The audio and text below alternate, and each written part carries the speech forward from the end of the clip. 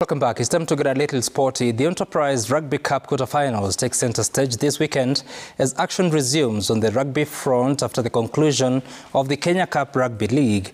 Kenya Cup losing finalist KCB RFC are out to redeem their season with success in the cup competition. KCB RFC will wade into uncharted waters when they face Northern Suburbs in the quarterfinals on Saturday.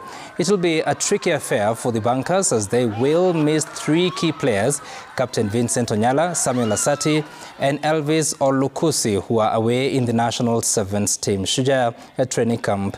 Shujaa are preparing for the Challenger Series set for Munich, Germany. Pressure is on the bunkers to clinch the title they last won 6 years ago. They got to the finals in 2023 and lost to Enterprise RFC, who are the new rugby powerhouse in Kenya.